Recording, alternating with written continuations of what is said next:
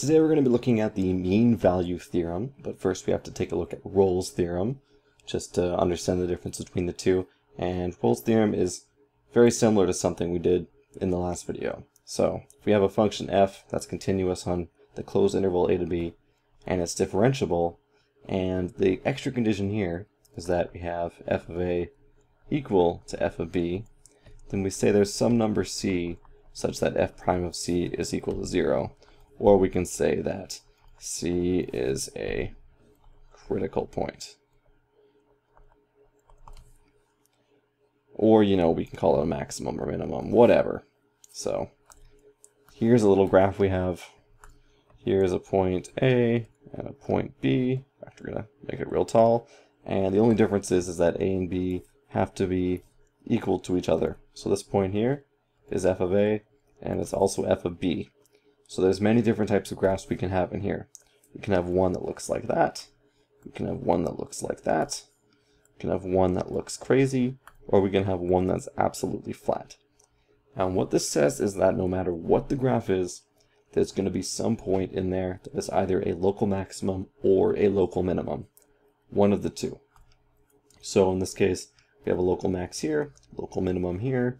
We have a bunch of different maximums and minimums on this graph. And in the straight graph, well, the whole thing, the derivative of 0. The derivative is 0 at every single point on a flat graph. So that is Rolle's theorem. I don't think we need to talk about the cases, but we can make it extra formal. We can say if f of x is equal to k, then it's always 0. If f of x is greater or equal to some point f of a, then we have a situation that looks like that. And if f of x is less than f of a, then we have a situation that looks like that.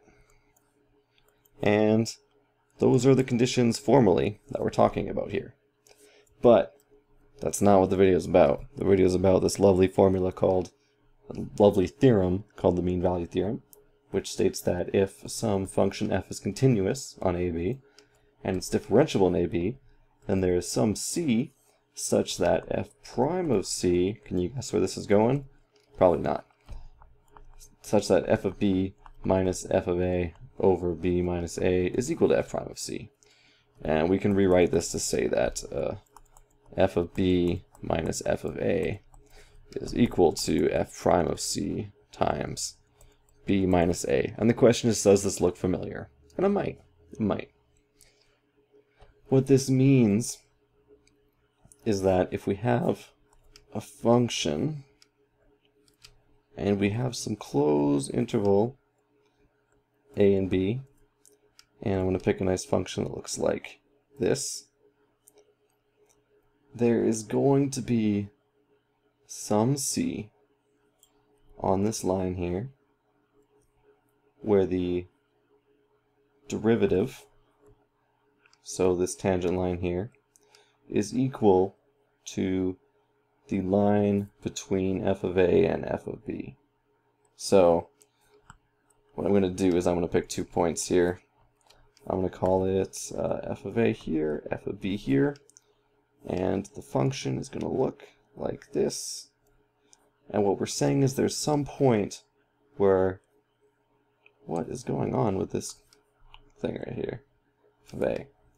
So we have some derivative that is equal to this derivative here. So the difference between point A and B, there's going to be some point on the graph where the tangent is parallel. So we can say that these two are parallel. So this is f prime of c is parallel to f of a minus f of b. That's what the theorem states. So here's what we're going to do. We're going to do one little question here. And we're going to say, okay, well, f of x is equal to x cubed minus x. And we're going to look on the interval 0, 2. So, if we take a look at our formula, f of 2 minus f of 0 is going to be equal to f prime of c times 2 minus 0. So, this is 2 times f prime of c, which is going to be 3c squared minus 1. F of 2 is going to be 8 minus 2 minus f of 0, which is 0. So we can say that 6 is equal to 6c squared minus 2. And again, I'm going to slow down here and I'm going to clarify some things. The theorem states that f prime of c is equal to f of b minus f of a over b minus a. So we did algebra here to get to this step, plugging in a and b. So we have a is equal to 0, b is equal to 2. We then plugged in our values in the second step, taking the derivative with respect to x, plugging in the value c, and then we simplified. So now we're going to solve this question. So we're going to get 8 is equal to 6c squared. So c is going to be 8 divided by 6. That's 4/3. So this is going to be the square root of 4/3. And we only want the positive because the positive is in the interval here. So what this says is that we have a graph here of our function from 0 to 2. So there's 2. Here's 0. At 0, it's up here at 8. And at 2, it's down at 0 here. F of 2, sorry. This is backwards. Again, it's very easy to make little mistakes. So let's actually redraw that graph. At 0, it's going to be at 0 here, the point. And at 2, it's going to be up here at 8. So what we're saying is that if we draw a line between this two, the function, which I'm going to draw like this, which is pretty much the function, at some point, which is going to be the square root of 4 over the square root of 3, which we can actually rewrite this as 2 over root 3. So at some point 2 over root 3, which I'm going to take a guess is right there. If we take the derivative at this point here, which I think it would be more like right there in our graph, so I'm going to do it right there, then the derivative is going to have a tangent line that is perpendicular to this. So these two are perpendicular. And if you plug this into Wolfram Alpha, you would find that this is the case. Obviously with sketching, it's not going to be perfect, but this is the idea of the mean value theorem. So that's actually all I have for the video. I don't have any practice questions because honestly this question I don't think I've ever seen in an exam before. You usually get one on your homework assignments, but this is one of those things that's kind of just cool to take a look at and cool to look at the proof and just understand and be like, whoa, this is crazy.